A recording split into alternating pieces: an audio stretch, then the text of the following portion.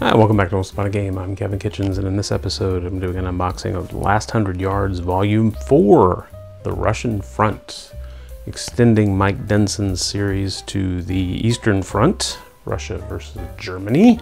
So let's crack it open, see what you get in this one.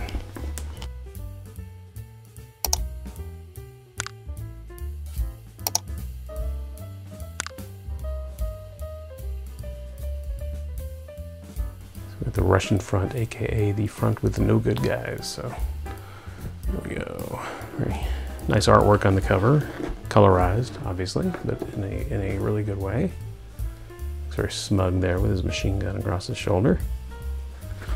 All right, so here we go. We get GMT's bag o' bags, and these are pretty big bags too, so that's nice. We've got 4 dice. Black, red, yellow, and white. They are 10-sided dice for the system. And interestingly, they give you a 10 on them, so you don't have to guess what a 0 means. So we roll them, we'll see who wins here. Well, they don't play. So yellow's winning 8-4, and yellow wins 8-7-4-4. So the dice do work. Now we have our Last 100 Yards series rulebook. This is version 3. I'm not sure which level. They went from 1 to 2 and 2 to 3, but this is version 3 of the series rulebook. So this is what you're going to need to learn. It is on white GMT matte finish card stock, or paper stock. They're good stuff, and it comes in at 40 pages. So this is what you'll need. This is the current rules for the whole game. So you can download this, I'm sure, online on gmtgames.com, and you'll be able to straight up just you know, adopt your previous games to this rule set as well if you haven't done that already. So it starts off, you get your abbreviations, your table of contents, all your units, and what the markings on the units mean, and then your counter definitions, force organization, terrain, and what all the different terrain types mean, including the difference between stone buildings, wooden buildings, huts, urban buildings, walls. And then just go straight into the rules. And looking at the index here, the rules are about 32 pages of this 40, and there's some optional rules, just a very small amount of optional rules, and then a section on designing your own missions. So it's small.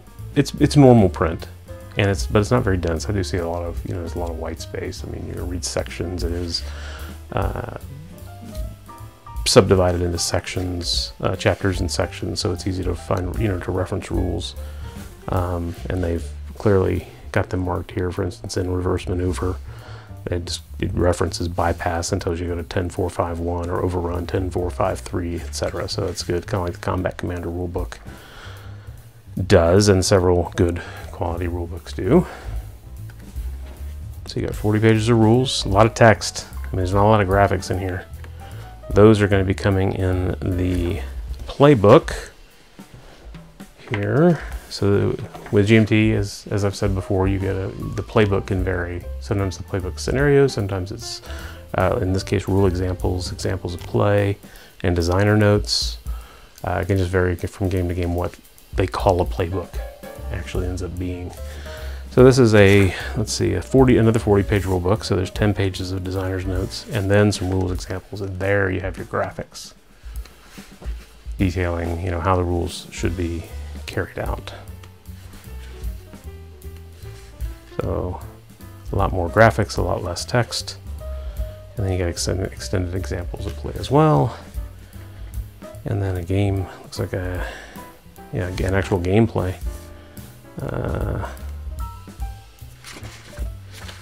Game turns here. Let's see. Yeah, in the extended examples of play, it seems to go into actual turns and a playthrough that you can read. You get to know that, then you get to 30, and you get to the designer's notes and how it differs from other war games you may be used to. So very cool. So 2 40-page books.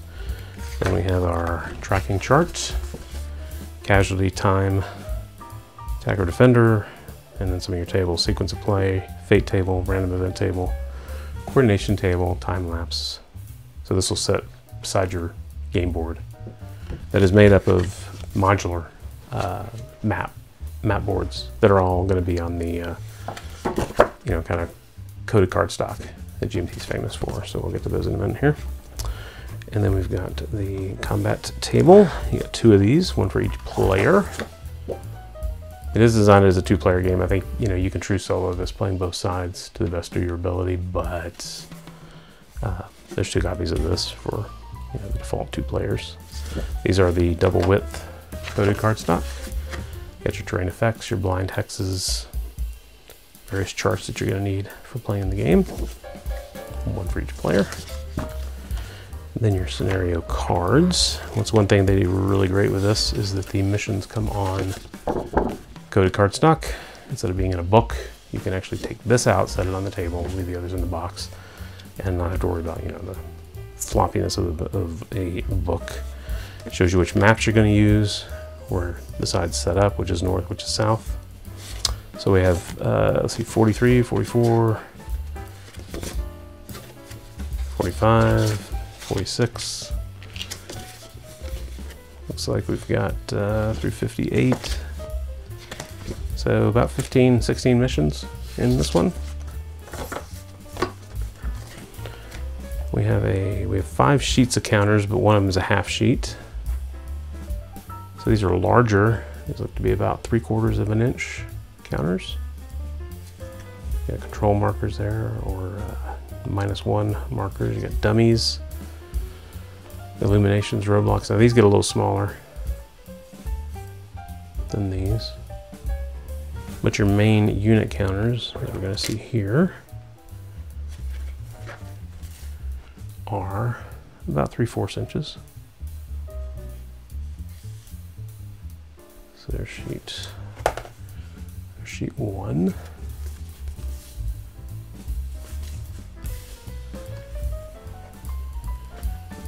Sheet 2. Got a few Americans here and some Japanese, it looks like.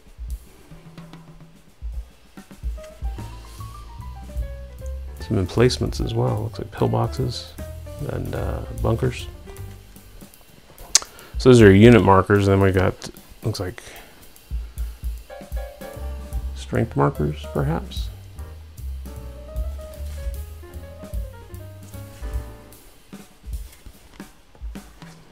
And sheet 4, which has some other things. We have some craters, some assembly locations, smoke markers, fire actions for the 2 sides, timers, initiative, German, Russian. So 4.5 sheets of counters. And then we've got our map boards. So these are the nice coded cardstock. They are double-sided maps, but they are numbered on each side. So they're geomorphic, so you will, for some missions, you'll play on just one map. Others you'll piece them together into larger maps, but we'll take a quick look at all of them. There's 41, 42. I like how the artwork is very simple yet very effective. It has a nice 3D look to it. So we got 44 and 50. So they're not, the back is not sequential to the one on the front in all cases, probably based on how the scenarios were determined or set up. So 45 has a big river. And this should be self-governed. There's a big city. Goodness gracious. This is 39 and that was 45 on the other side.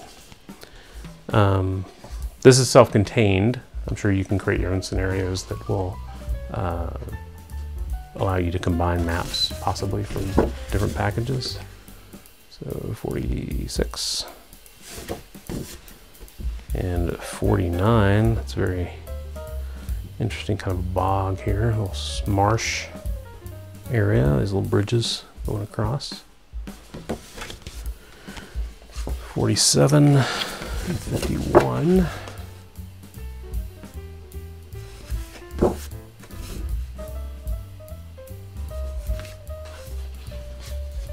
There's 48.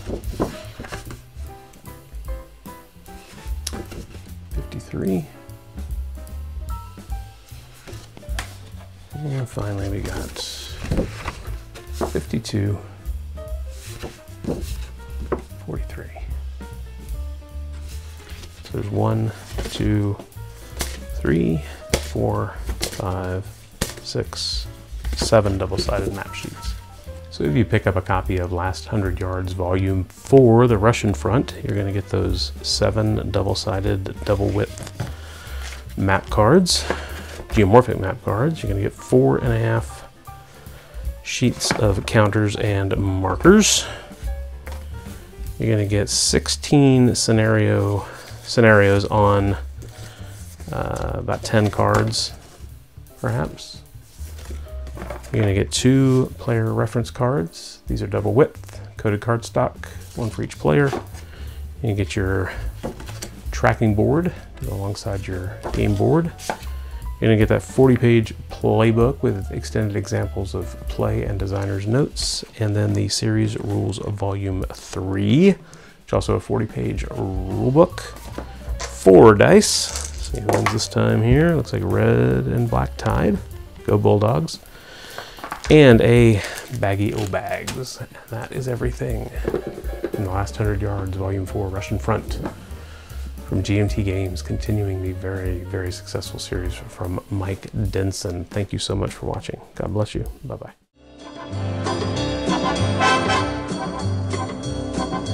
Oh!